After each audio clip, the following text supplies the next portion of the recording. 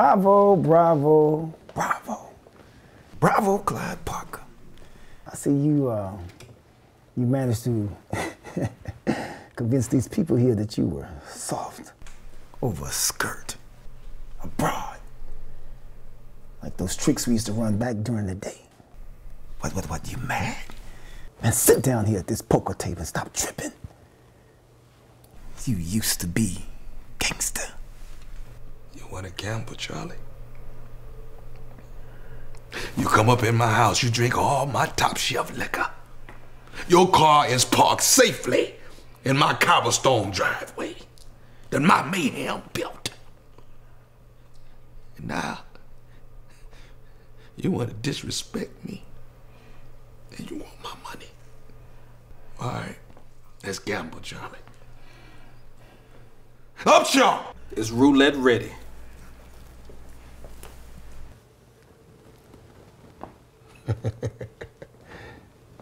This right here. This called Russian roulette. You only as good as your last bet. I'm gonna go first. Gangster.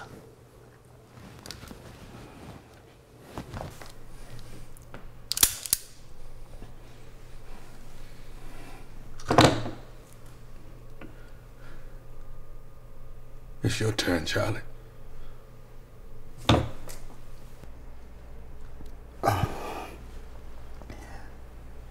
Look here, Clyde, I was just playing, man. Man, we can talk about this. Your turn! Come on, Clyde, man, we go way back, man. You don't have to do this, man. It's your turn, Charlie.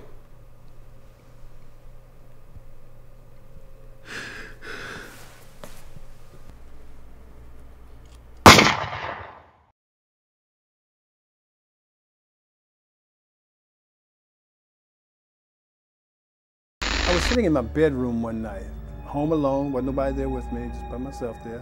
I was doing something in the bedroom and I heard this sound in my kitchen. And I went into the kitchen, and as I go into the kitchen, I realized the refrigerator door is sitting wide open. Now, obviously, I didn't leave the refrigerator door open and just walk away, but it was open. So I closed it and went on back into the living room. And later on that night, I heard the sound again. I go in there, and the refrigerator door is open again. And I'm thinking to myself, okay, what's happening here? And I turned, and when I turned around, what I realized was that the gentleman that was sitting on the couch was the gentleman that was laying in the casket. My first encounter I've ever experienced was when I got hurt and I saw my angel. He was a tall Indian man with long hair, and he had a red Nissan truck, and no one else saw him but me. Even though I was alone, it never felt like I was alone in the house. I would always hear these creaking sounds from behind the walls, and it always felt like somebody was watching me from the other side of the vents.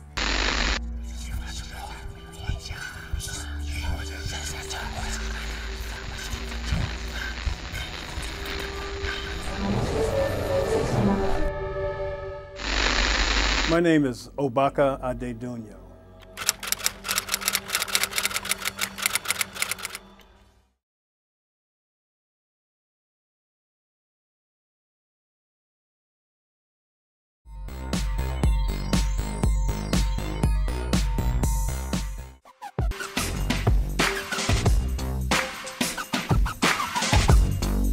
So I decided to bring Julie today to meet Lorena. I thought it'd be great for her, especially because Julie's trying to, like, you know, get into the industry, and I thought Lorena would be perfect. I mean, she's perfect. Hi. Hi. The love is in the air. Did you dye her ears pink? She got little highlights, you know. So the reason I brought Julie here today is because she's actually trying to, you know, break into the fitness industry and kind of get a stepping stone. What is that look? I mean, I was really excited to meet Lorena, but I think she was downright cold. Yeah, I just kind of wanted to pick your brain a little bit, get an Okay. idea more about So the when industry. did you start? Yeah, so I've been training for a few months now. You have? Mm-hmm. Yeah. I've daily, you know. For how long? For about 2 months. So you were bigger? I mean, I know I need some advice here and there and some motivation, but she flat out was a total jerk about the whole situation. If you want to be in the fitness industry, you need to tone up. You Right. need to lose a couple pounds and, you know, Like how small? get firm. You need to, I mean, It's not necessarily that you have to be small. You just want to get rid of the body fat or like a majority of it and then build muscle instead. So you don't look loose. You know what I mean? Like you look tight. loose? Yeah, like your arms are loose?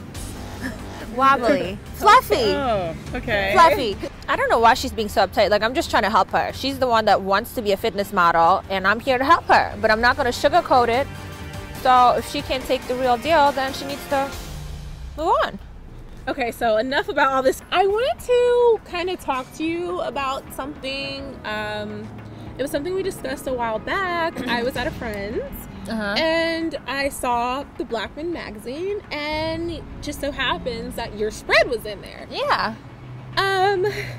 The not so exciting part is that I totally thought that you weren't going to do that because we kind of had that conversation. So what do you think is bad? I mean, I don't think it's bad per se. I just think you're above it. last time I checked, I made my own decisions, and as much as I love her, I do not need her approval. So, of course, I want to see the best for you, and I just personally think, and I thought we agreed, that that wasn't the best choice. She needs to stay in her lane. She has a little bit of a control issue. Like, we are such great friends and I love her, but she just thinks she runs my life and I need to run everything by her, and that's not the case. I'm not her damn poodle.